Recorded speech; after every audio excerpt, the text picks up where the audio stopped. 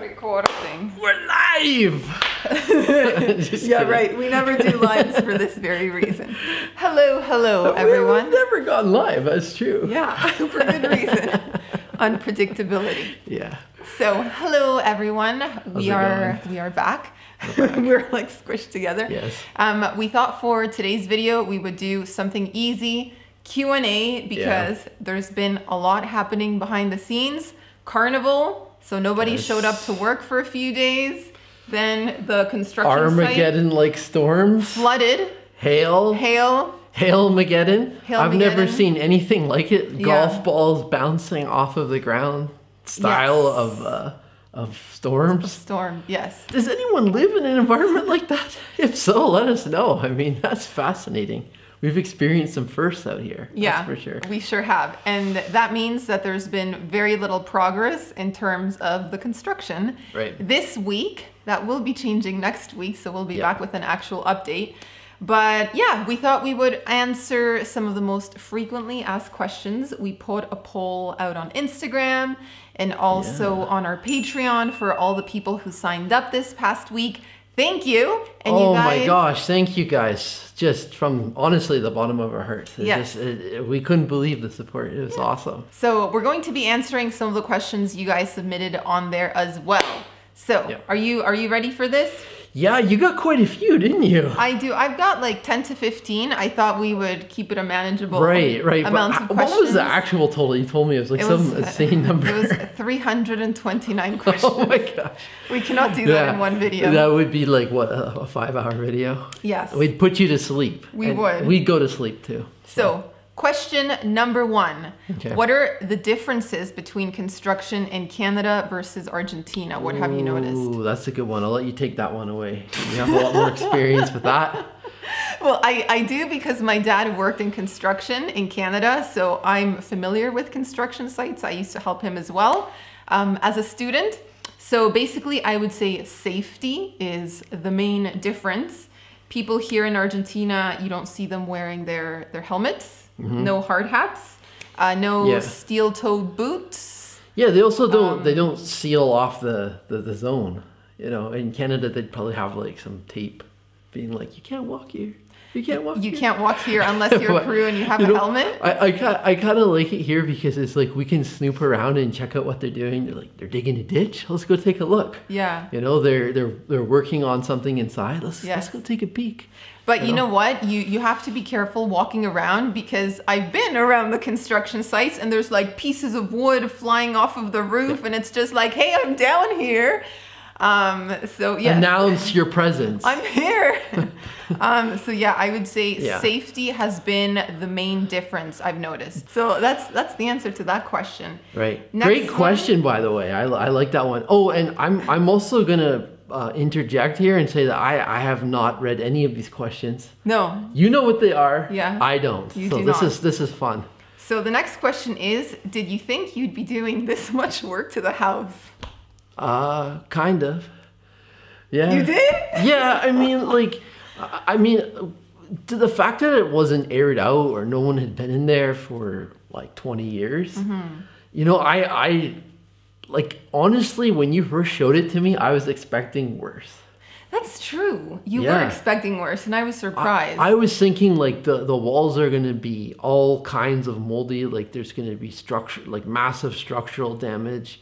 And honestly, the best news was that the walls were as stable, as fortified as you could hope for. You know, it was obviously the building was made well. But I mean, yeah, everything inside needed to be redone. Like there just wasn't anything to salvage. Yes. What would you say? My answer would be no, I did not think we would be doing this much work. I thought we'd be able to salvage the bathroom, that we'd do a new roof, redo the kitchen, and we would see about the floors. So I thought it would be less. I mean, one thing that we've realized living in the countryside is, you know, it's one thing to enjoy roughing it for like a long weekend. Yes. But if you're going to be living somewhere, there's no shame in having a shower that has decent water pressure, you know, that has consistent hot water. Yeah. You know, there's been some issues here where, you know, we haven't had that. We have that trickle, and then, you know, I'm having what do you call that? Those forced hot and cold showers. And how people there's some people strategically alternate between hot and cold. Well, that just happens naturally here. So, I mean, I don't mind that we're making it a little more comfortable so that you still get the rustic appeal of being here. And there still will be rustic things. We'll still be pumping our water from a well. There'll be other issues, but not everything in the house has to be rustic. Yes. Right? So we are aiming for comfort, and we're also trying to do things right. It's like, if we're going to renovate the house, let's do it right from the ground up, and let's make it how we want it. Yeah, and I mean, if we renovate it in a decent capacity now, it will have a more enduring effect into the future. I mean, if let's say we decide to go with those ancient toilets or whatever, right? Maybe we could have squeaked out a few years, you know, and then we would have had to upgrade anyways. So we're sort of like preventative strike. Yes, let's call it like that. I'm just checking we're in focus. We're in focus. Okay, good. Sure. Alrighty. Next question, which kind of ties in. Somebody was like, wouldn't it have been easier to just demolish the whole house and build a new one? Ouch! Oh, that hurts in the heart. You know what? We know how much a house costs to make here, like a log cabin. Yes. And it is going to cost us close to that to fix the place. So it hasn't been cheap at all. We'll be completely honest.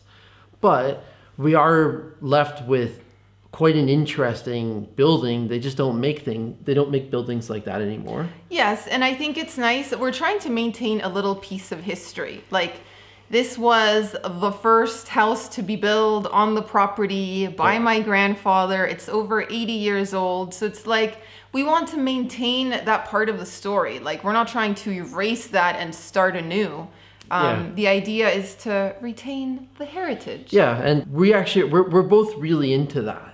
Like, when we travel and we go to different parts of the world, like say outside of Canada or even Argentina, we're fascinated by the historical architecture. Yes. And sometimes it's painful to see buildings being demolished for like modern skyscrapers. I mean, that happened to the very first place I went to in Korea, where I lived.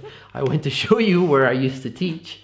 Bye-bye. It was completely gone. Like they even, I mean, it was high rises, not the old traditional houses. Yeah. So, I mean, but that is part of progress. But I think it's fascinating that we're trying to maintain the historic element. It's admirable. It's admirable. There you go. There we go. There you go. Next question. Let's see. Oh, wouldn't it be easier if you got a car to get around? It would be. Yes, guys. It sure would be. We were thinking about getting one when we first got here, and we decided to prioritize pushing ahead a little bit faster with the renovations. Yes. So we prioritized the renovation versus buying the car. Yeah. Now, we've been able to get away with that because the things that we order can be brought in by our construction crew or delivered directly from the place. So, I mean, sure, it would be nicer for getting groceries and so on, but we've also met some great friends in the community that do give us rides. Yeah, so basically it would have been two very major expenses to have at once. Yeah. So we opted to forgo getting a car for the time being, and we're using public transportation. We go into town with friends, we hitchhike, and we also have materials delivered straight to the property when we need them. Yeah, I mean, we'll probably get a vehicle the next time we're here. Not this time around. Not this time around. No car this time around. Have you been stressed? I mean, sure, we've had our moments and our days. The thing too to remember is that we're sending money over with Canadian dollars, and then prices are kind of on par with US dollars. So that's made things a little more jarring at times. Our Canadian currency is a little bit like monopoly money at the moment versus the US dollar. Yes. And so it just doesn't stretch out as far. But I mean, we kind of anticipated a rough amount that we would need to spend, and it's been within that ballpark. Maybe a little bit more. We got a little fancier with the roof. You know, you wanted the wooden roof, and yeah, I'm glad you went with it. I'm glad you went with it. It looks nice. But I mean, we could have gone simpler. Yeah. Simpler, sure. Sure, we could have gone simpler, Sure, but if we're gonna live in it, we want it to yeah, look the way we wanted to look good, and I guess we were also influenced by some friends. We went to their house, and you saw how nice it was. Yeah, and we were like, yes, this is a nice room. So Audrey was like, yes, and this is, admittedly, this is Audrey's project, and I want the place to look good, like in the way you like it. Yeah. I'm the kind of guy that doesn't care too much. Like, I could probably be living in a cave, and if I had internet in a decent place to sleep, I'd be all right. Yeah, no, you would be. That's the thing. That's just me. I know weird. Sam. I know. I'm weird that boy. way. So. Okay. Are you planning on running the hotel yourself? Lots of questions about that. No. Right. Mm-hmm. The honest answer is no. Yeah. I've never wanted to do that kind of work. Mm-hmm. It's just not. I'm not a customer service type of guy. I'll be honest. I love the little niche that I've built out where I can work at home, online, pursuing my own projects. The neat thing about this project is it's going to develop jobs for other people.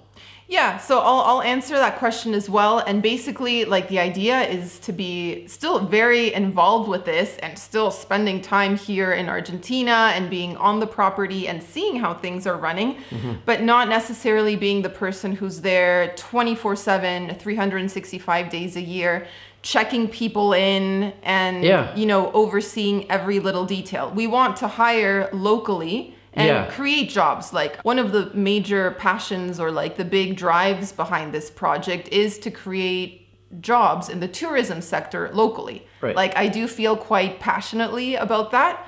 So we want to fill those positions with people. Yeah, and to be honest, that would be someone's dream job, to come and live out in the woods and nature like this and run a hotel, like, in terms of the management. That is someone's dream job. Yeah. I don't want to take that away from them. Yeah. You know what I mean? Like, it's not mine. Samuel, come with the plunger to room 9. I just wouldn't be like, there's a hair on the pillow in guest room number 11. But when you guys come and stay here, you probably will see us around, and we will get to meet you, even if we're not the check-in person or whatever. No. What advice would you give to someone wanting to undertake a similar renovation project? Oh, that's a great question. Be prepared. Be prepared for what? Well, just like everything, costs, delays, things not going exactly according to plan, things taking longer than you expected. Come into it with a maximum amount of patience and low expectations. Yeah, because then you can't be disappointed. Yeah. I would say have low expectations. Have low expectations and be pleasantly be pleasantly surprised by everything that goes well. Yeah, no, I agree. Because, it's going to test your everything. It's going to test your patience. It's going to test your... But the thing, too, is that we've given ourselves a long timeline with this. This isn't a short-term project. This is going to take years, not months, not weeks, not days. And we know that. And because of that, when things aren't going according to plan, it's all right. Expect the unexpected. Come in with a calm, patient attitude if you can. We're not like that every day. There's times where we feel frustrated, admittedly. I mean, we're not throwing ourselves on camera on those days. Maybe we should. It might make for some entertaining videos. But you need to see the long-term picture. You need to think, when this is done, it will be something very interesting and something we can feel proud about. Yes. We're not going to be taking on anything like this. Again. This is the big life project. Yeah, I've told you this is it. And like, when it comes to other potential places we might live in the future. Wait, that means you don't want to like renovate one of those abandoned mansions in Recoleta in Buenos Aires? Oh my gosh, no thanks. I'll let you, if you'd like to tackle that as a solo project. I'm not going to hold you back, provided you have the funds. But... We're neglecting the mate, by the way. Oh yeah, we got some mate. But you were saying if you were going to live or tackle another... Oh my gosh, hairs. 3 hairs in there. No, I mean, I'd like for other things to be simple, maybe move-in ready kind of places. I get it. Yeah. I get it. But this will be interesting. We can look back on it Fondly. Like, hopefully. Look at what we hopefully accomplished. fondly, and we'll be like, look at what we did. Yes. Look at us, couple crazy, people with no experience in this type of endeavor. Themselves into crazy. Trying it out, winging it. The next question kind of ties in, and they're asking, when do you expect the whole renovation to be completed and to be able to welcome guests? Well, why don't you tackle that? I will tackle that. Initially, I thought 2 years. We can have this done in 2 years. Yeah. But I mean, we've been here for about 4 months. We think it's going to end up taking us 6 months to just renovate one house. Admittedly, this is the bigger project, the one that needed the most amount of work out of all the constructions. That's actually true. The other places won't need nearly as much. Yeah. I mean, they have their own unique challenges, but not everything needs to be redone. So I'm going to say, instead of 2 years, thinking of the unexpected, maybe it'll take us 3. So give a date. A date, earliest and latest. So it's early 2023, so 2024. 2025 at the earliest? Yeah, that's what I had in mind. So I'll just interject, and then you can think about the dates. My earliest would be sometime early to mid 2025, and I think the latest would be the end of 2026, like just before 2027. I agree. Something, and that would be the parameters. Yes. Yeah. Same page. If we get it done before that, great. Awesome. Great. If it's not, let's hope it doesn't go to like 2027. No. No. That'd be scary. Next question. I'm not sure if I read this one already. Is March still the move-in date for the chalet, the house we're renovating? Not anymore. No, it is not. We're filming this a few days before March, and there's a lot left to do. There is no way we are moving in at any point during the month of March. Just impossible. There's no subfloors right now. Yeah. There's no kitchen. There's no bathroom. Maybe April at this point. Yeah, I was thinking maybe April. We've delayed a trip to Patagonia because of that. We're going to stay an extra month here. It'll actually be good for us anyways because I think more of the autumn colors will be in April. Yes. And so, we're delaying by a month. Things have just taken longer here. Yeah. There's been more things to do. Yeah. Than expected. And things just are slow going. And things pop up. Next, Oh, what is the style you're going for in the chalet? Do you have a style? Do you even know, Samuel? No, you tell us about the style. I haven't told you, or have you? I'm going. How about functional rustic? Rustic? Okay, yeah. Rustic, I had functional? 3 words that I don't remember now. Rustic. Rustic. Warm. Cozy. I like it. Yeah. Functional too. Obviously functional. Well, okay. Let's say like not. What's the? Oh yeah. What's the opposite of roughing it? Comfortable. Comfort. Comfort. Not luxury. Which is not. Yeah. I don't want to necessarily have to be like lighting a match to start the stove or like turning on a preheating system to. There's no water in this. Yeah, you didn't put a lot in. I'll add some. Please. Yeah, it's going to be rustic, a lot of wood. So the floors that I've chosen, it kind of looks like planks off of a boat, like an old wooden ship. Like a pirate? A pirate ship, yes. Wooden planks is the flooring inspiration. And the walls, I just wanted to have, like texture and for it to look kind of aged. Yeah. And yeah. Yeah, it'd be kind of cool if it had sort of a cabin-like feel inside of it. I don't think I like this brand. No? I'll have it. And also warm in the sense that it'll be on the warm color palette, not cool, because I like it feeling cozy and just snuggly. Okay. Maroon color? No, but still light, like neutral, warm. Okay. You'll see soon in the upcoming videos because we're starting to design the kitchen. Yeah. I had the son of a friend came over. We've been designing the kitchen today. When is Daniel coming to Argentina? Oh, we're still figuring that out.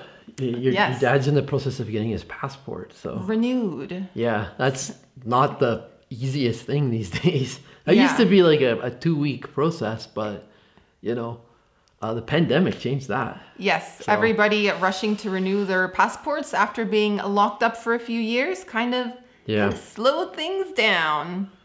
maybe sometime in May. Yes. May, June. So we'll just play it by ear and see if it works out for everybody. Yeah. But no announcements there. No announcements there, guys, but we will let you know. Next question is, how are you funding this? And there were a few people who were like, it must be your trust fund. Oh, if only you knew.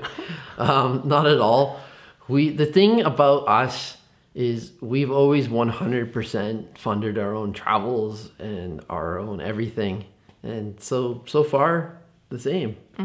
I mean, we run online businesses, to be brutally honest. I mean, like YouTube is a business.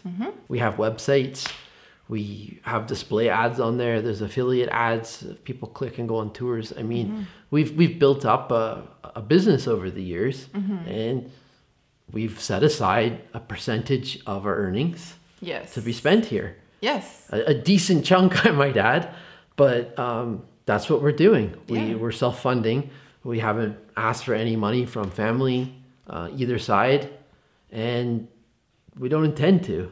So it's us. It's us. Hello. And I mean, the generous support that you've shown on Patreon and the Buy Us a Brick has blown us away. Yes. And we so appreciate it. But aside from that, it's just what we're doing. The thing too is like we can control the purse strings, right? So if we need to save up for a while, we will. Yeah. This has been a more aggressive push than probably will be in other years, hopefully. But it's also allowed us to get a lot done. Lots of landscaping and so on too. Also, I will say, like, we live quite simply. Like, we are not big spenders. We can get by on very little. I would say we're quite minimalist in our everyday, day-to-day life. And also, like, leading up to coming down here, we moved into my parents' basement suite apartment during the pandemic in order to save as well for this project. And I remember so many people used to hate on us on the comments, go get your own place, why are you living with your parents, to fund this, guys, to make this happen. That's part of the reason. The other reason too is just like we wanted to spend time with family, and we had an open invitation from both sides of our family to stay. We have a room in my parents' place, and the entire basement suite at the time in Brampton wasn't being occupied, so it just made sense. I mean, we could have rented an apartment. I mean, truth is, we weren't living in Canada those previous years. We were nomadic, so we didn't have our own place in Canada. And so this was like a situation that wasn't planned. It wasn't anticipated by anybody, of course, not just for us, but for everyone around the world. And it just so happened that there were places available. And of course, I mean, we chipped in. We paid for our share of our groceries. We're not freeloaders. We're not freeloaders. That was another thing that we helped chip in and pay for expenses and so on, household expenses. But that's just the situation at the time, and the flexibility with that has allowed us to pursue this because, to be honest, what we're spending down here is way more than what a normal person would be spending on rent. So it balances itself out, I would say. All right, let's end things off on a positive note. What's been the highlight of your time here so far? And it doesn't have to be related to the renovation. I love the foxes on the property. Tell us about the foxes. We've been feeding a family of foxes here. We've given them all names. There's Grandpapa. There's Little Petite Miss. That's your name. Yes. There's Mama. She kind of chews funny. She kind of like rotates her head while she chews. There's Papa, who's the biggest fox, but also has a split in one of his ears. Yes. And now there's 2 baby foxes, actually 3, and they were very scared up until about 3 or 4 weeks ago. They've been kind of slowly being introduced to us, and now one of them is able to come and eat nearby, and it doesn't take off in between nibbles. So I've really enjoyed the foxes on the property. I've also really liked where we've been staying. it's kind of nice to have some separation between the work project. This is our slice of tranquility here. Yes. And then we go, that's another thing. We are renting a place here on top of our expenses. And yeah, so it's been nice to have this beautiful place to stay. And that's been my favorite part. Also, just our little walks around the village to go eat blackberries. Yeah, just that kind of thing. Meeting up with locals. I've been talking too much. How about you? No, that's great. That's great. I would agree. So I would say it's also been really nice having a place that's separate from the construction site, because if we were living there surrounded by like the mess and the materials and the bricks and the mud, I don't know, it would be kind of, I feel like it would be harder. Yeah, that would wear on you. Yeah. You'd be just like, it would be in your face all the time. Yes. And so this is like, we can have separation. Yeah, so we can be go, there during the day, we can do the work, we can film, da-da-da-da-da.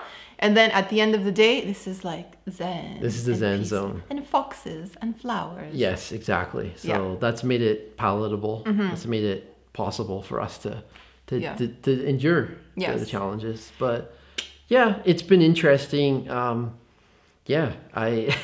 I like it here for sure.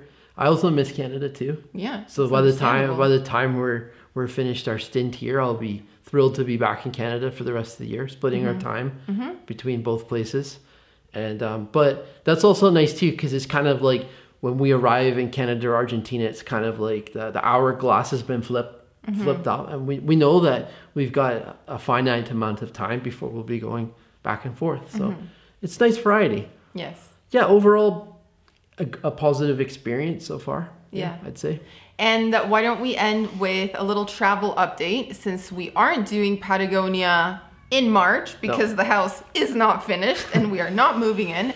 We've decided to do little mini weekend adventures around the province of Córdoba. So there's two reasons we've delayed. First, it was the high tourist season. Everything was booked up. Yes. Secondly, it was impossibly hot for a while. So both those things have changed. Yeah.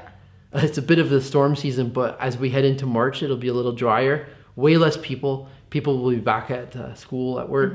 It's just the way the holidays work here in Argentina. Yes. And we're keen to explore, to do some hiking, to visit some quirky towns. Yes, let me tell you. So there's going to be vineyards. Okay. There's going to be Jesuit ruins, some little mountain expeditions, sleeping in huts with like the local shepherds up in the mountains, the farmers or ranchers, wherever you want to call them. And yeah. Super awesome. I can't wait. We haven't done much travel since we've been here. So I mean, that's what I like to do the most in my life. So I'm super happy we'll be doing more of that. So yeah, leaving you with that. Renovations and travel. More travel videos on the channel coming soon. Yeah, and maybe we'll do more Q&As because there were over 300 questions, but maybe some other time. I feel like we've rambled long enough. We'll spread them out. Yeah, this is over 30 minutes. Yeah, so something along those lines. Bye. Bye, guys. Thanks for watching.